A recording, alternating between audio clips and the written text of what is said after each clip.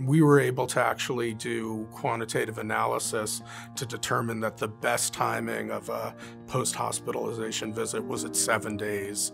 And by doing that, we affected the care of 70,000 members a year who are discharged from Kaiser Permanente hospitals, and our readmission rates are coming down in response.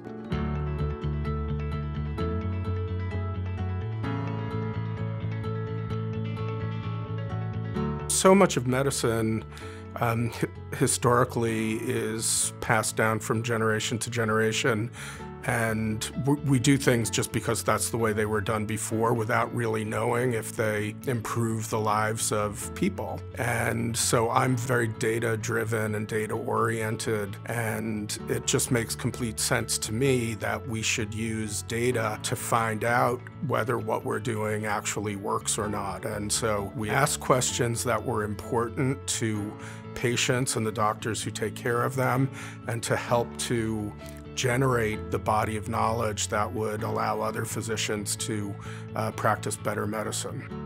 The CIRD, or the Care Improvement Research Team, is our research operations partnership, and the overall goal is to improve quality and affordability. At any point in time, we have somewhere in the neighborhood of 20 or 25 different projects that are ongoing, and those results are most important to inform decision-making by local leaders, but we also share those results with the rest of the world.